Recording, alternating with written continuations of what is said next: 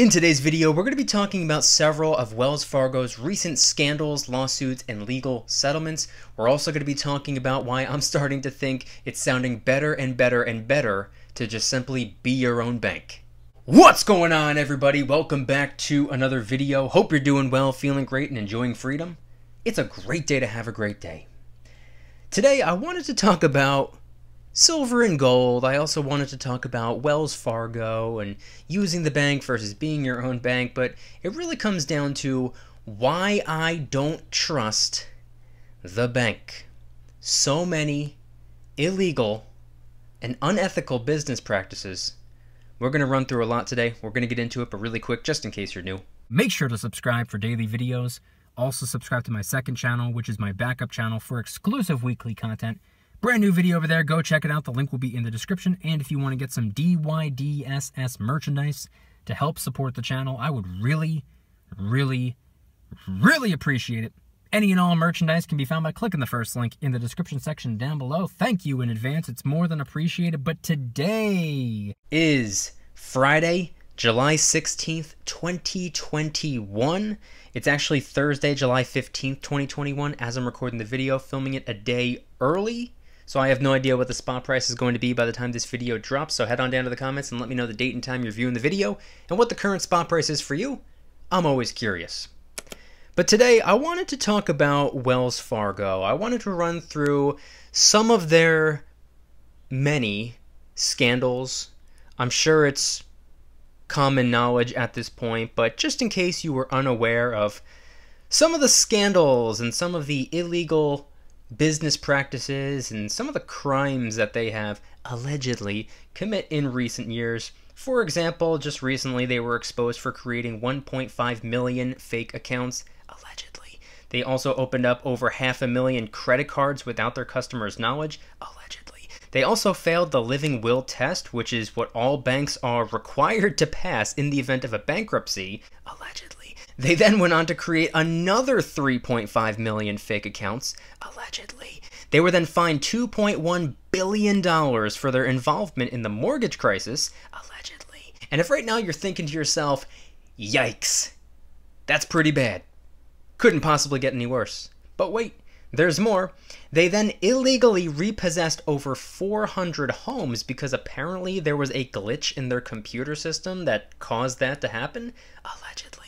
And then, of course, as of just a couple of days ago, news came out that Wells Fargo is actually going to be closing all personal lines of credit, which, in my opinion, is to direct customers to other types of credit with higher interest rates. And that last one right there is what I really want to focus on in today's video. And what I'm going to do is include a clip from my most recent VIP Club live stream that I did just on Wednesday night. I go live every Wednesday. I also do monthly giveaways, daily silver and gold deal alerts, and a whole lot more. The link will be in the description if you want to join. But I'm going to include a clip. It's kind of a lengthy clip. I don't want to reiterate everything, so I'm just going to include that section of the stream that goes into full detail regarding this recent settlement and why I ended up getting a check from Wells Fargo.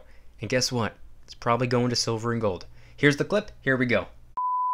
By the way, there was something kind of important that I wanted to talk about really quick regarding something that's going on with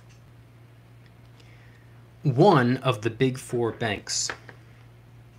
For those of you who do not know what the big four means, it's the big four banks: Wells Fargo, Chase, Bank of America, Citi.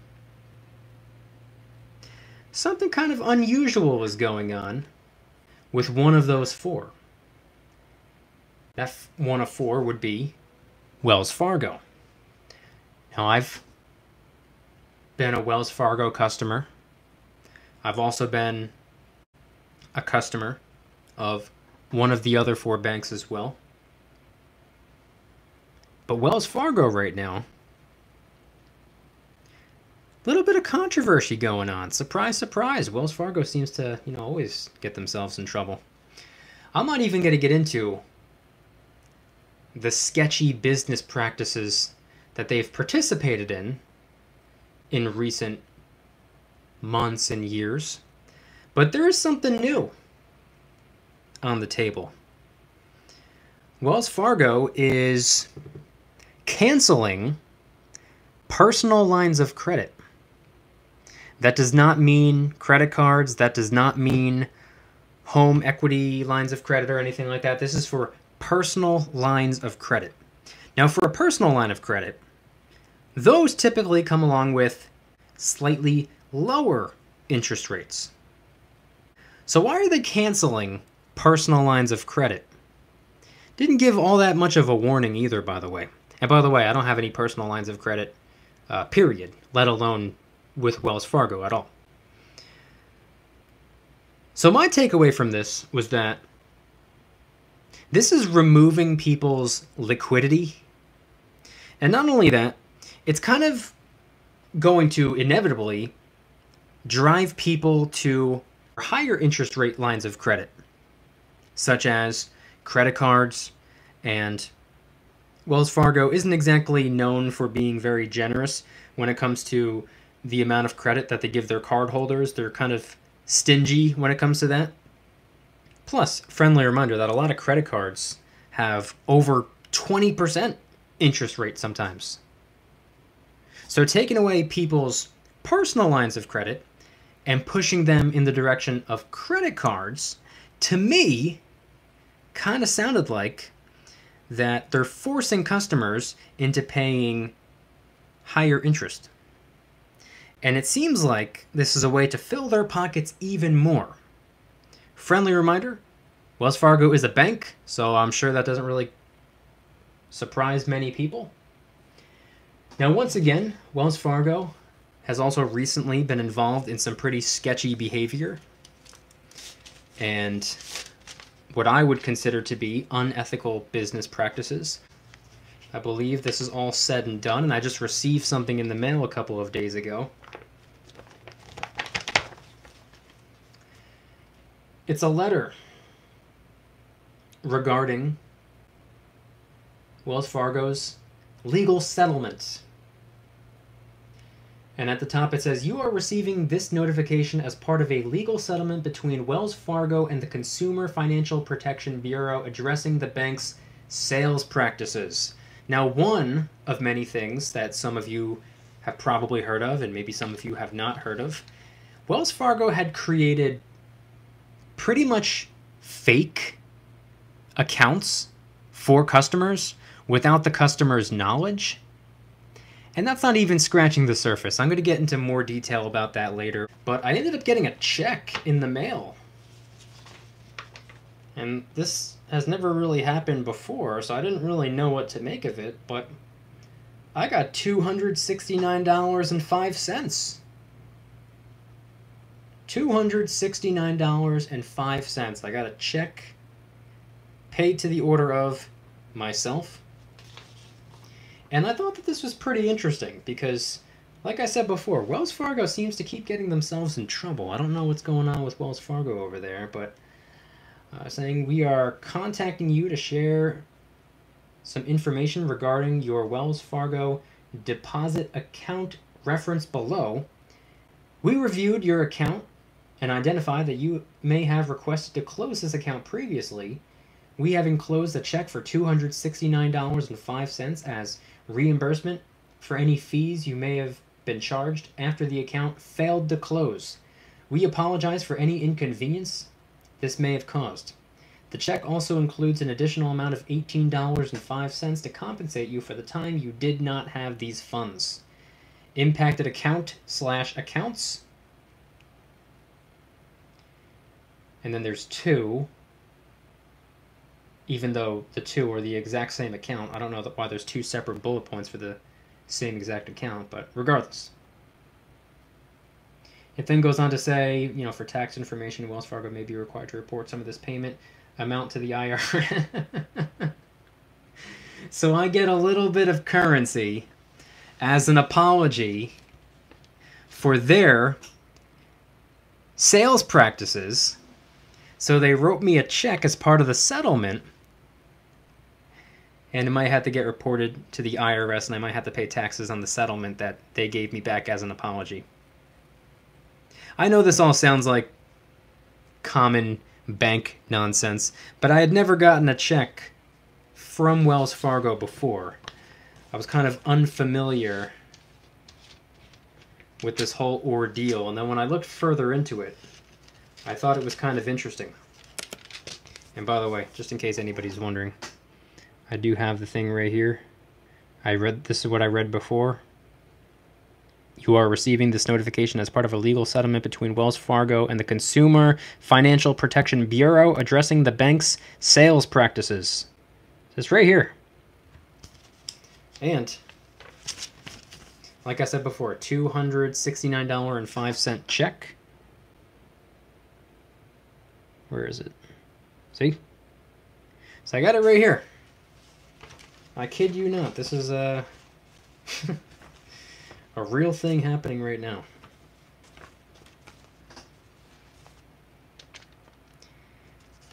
And people wonder why I don't have the utmost conviction or very much trust when it comes to the bank. You never know what's going on behind closed doors. You never know what's happening. These little backroom deals. These little fake accounts under your name, or if you request to close an account and you're under the impression that the account was closed, but it actually wasn't closed, they were keeping it open. You never really know what's truly going on in the world. The bright side is that the Wells Fargo check will buy around 9 ounces of silver. Yeah, exactly. What was it, $269.05 or something like that? Yeah, absolutely. I haven't yet decided what I'm going to do with it, but it can also cover about half of the quarter-ounce gold coin that I was just talking about as well. Doesn't sound half bad. I can get me a little bit of gold on Wells Fargo. So I can take the settlement check, which is essentially an apology, giving me currency to win me back over as a customer. I can take that check and say, hey, you know what? Because that would be a really good idea, right? Wells Fargo screwed over their customers, and as a customer, I take that settlement check and put it right back in my checking account? That sounds like a good idea. Pfft, screw that. I'm going to do something with it. I ain't leaving it in the checking account. You imagine that? You think you have control, but when it comes to the bank, you have very little control. And that's actually one of my favorite things about silver and gold, which I have right here on screen. Like I often refer to it as, it's a physical at-home savings account, and I can deposit or withdraw my own money my own way, and it's my own business, and no one needs to know about it. No one needs to worry about it. No one needs to be hovering over my shoulder, breathing on my neck, wondering what I'm doing with our money, because if you store it in the bank, it's shared. Yeah, of course it's yours, but it's also theirs at the same time. You're sharing it.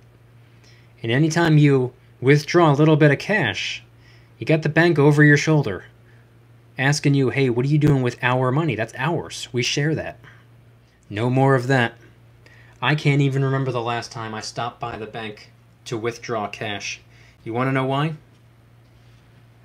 Because I don't even keep enough cash in there to have to go and withdraw some. I hold cash on my own. I store it my way. It's part of my stack. I stack silver, I stack gold, but I also stack a little bit of cash on my own. The amount of cash that I leave in the checking account is enough to pay the running bills, is enough to cover all of my credit card purchases. See, I use my credit cards for everything. I know a lot of people are against credit cards. I'm a big believer. I love credit cards. I use them all the time. None of my credit cards that I have, and I have more credit cards than the average American, not a single credit card that I own today I've ever paid even a penny in interest on. So I've never paid interest, never paid a late fee, Never paid an overdraft fee, never paid anything like that. Those things are all optional. And a majority of them are cashback cards, where I've gotten all types of rewards for them. So I benefit far more as a card holder than the bank benefits from me. But that's why I leave some cash in my checking account, because every single time I make a purchase with my credit card, the next day when it pops up that I have a balance, I pay it off right then and there, in full, on time, before the due date. Every single time I make a purchase. I've never carried a balance, and I've never paid interest. So that's the only reason I leave the amount of cash in my checking account that I do, because all of my credit card purchases, I pay it off in full. As for a savings account, I've actually never had a savings account up until maybe 1 to 2 years ago, and it was actually closed due to inactivity because I didn't put any cash in there, because I was like, what's a savings account? This thing is offering me 0.0001% interest rate. I could put the same amount of cash into like silver and gold, and it would stand a far better chance of storing value and hedging against inflation rather than losing the fight to inflation in a brutal, bloody way. Or if I wanted to get even sneakier, I could put that cash into, I don't know, the S&P 500, which has an average annual rate of return of like 8%. Don't forget, make sure to get your 2 free stocks by downloading Webull, link in the description. Maybe you'll get some mining companies like I did. 8% beats 0.0001% or whatever it is. Something to think about. Screw the bank. So yeah, that right there was 12, maybe 13 minutes worth of a stream that was, believe it or not, just about 4 hours long. Friendly reminder, I go live every Wednesday night in the VIP club. I also do monthly giveaways, daily silver and gold deal alerts, and a whole lot more. I guarantee you the value exceeds the cost. Link in the description if you want to be a VIP club member. But I wanted to talk about this today as pretty much supporting evidence for everything that I've been talking about for the last couple of years. My whole stance on being your own bank. And I do not believe you need to necessarily stack silver and gold to be your own bank. Even if you're 100% on cash, nothing else, just cash. I think you can be your own bank by doing things your way, by doing things on your terms. And if you need to dip into your physical at-home savings account, what I've always said, or what I've been saying for at least the last couple of months, if you need to essentially borrow money from yourself, consider it a loan. Write it down. Make a contract for yourself, agreeing that you will pay yourself back, and if you really want to, you can even add interest. If you take out, I don't know, let's just say $100, agree to pay yourself back $105. Or if you're working with the silver and gold and you need to take out 10 ounces of silver so that you can liquidate and take the cash and do whatever you need to do with the cash, agree to pay yourself back 11 ounces of silver. That's what I personally believe being your own bank is all about. It's doing things on your own terms. It's saving money and or currency your way without the involvement or without any bank or government or financial institution or anyone or anything always over your shoulder, keeping tabs on every single thing you do. It's doing things on your own terms your way. That's what it's all about. We're all adults here, or most of us are at least. I'm pretty sure we can manage our own money. I'm pretty sure we can do it our way if we choose to. I'm not making this video to encourage people to give up on the bank. I still use the bank for a variety of different things. Different banks for different reasons. I haven't gone bankless. I don't intend on going bankless. That's not what this video is about. Primarily when it comes to saving money, when it comes to my savings account, in that regard, I've gone bankless. I'll be my own bank. I'll do things my way without anybody's approval or permission or overseeing what I do. And of course, I stack a little bit of cash, but for the most part, my savings account consists of the precious metals. And if anybody's interested in joining the Precious Metals VIP Club, it's where I can do things on my own terms, not on YouTube's terms, my terms. I'm hosting privately held live streams. They're smaller and easier to manage. I'm posting exclusive VIP-only adventure vlogs. I also do giveaways, discounts, personalized promo codes, shoutouts, deal alerts when silver and gold is on sale on a variety of different websites. And of course, you can watch all of my videos early and commercial free. Come join the Precious Metals VIP Club. It'll be the first link in the description. You're invited. I'd be happy to have you. And if you guys enjoyed today's video, please hit that like button. If you guys like me, make sure to hit that subscribe button like a Karen hits a bus window.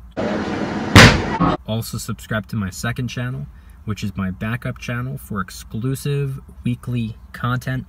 Bunch of brand new videos over there. I posted one about China banning cryptocurrency, one about AT&T cutting its dividend, other videos about real estate, videos about silver, videos about gold, and a bunch of others. Go check them out. The link will be in the description. Trying really hard to hit 3,000 subscribers. We just hit 2,000, and I appreciate that. And if you want to help support the channel in the biggest possible way, please consider getting yourself some DYDSS merchandise. Of course, we have some precious metal themed t-shirts and hoodies, which are up for grabs, along with a ton of other products. T-shirts, hoodies, even stickers, many of which are raising funds and awareness for different charity organizations, such as the recently released Kraken Stackin' t-shirt, hoodie, sticker, and coffee mug, inspired by the beautiful 2-ounce silver Kraken coin, which, by the way, is helping us raise a little bit of funds and awareness for ocean cleanup charity organizations at no additional cost to you. It comes out of my pocket, not yours. And of course, last but not least, the brand new DYDSS Karen Free Zone t-shirt, hoodie, sticker, and coffee mug. My name is not Karen. Any and all merchandise can be found by clicking the first link in the description section down below. Thank you in advance. It's more than appreciated.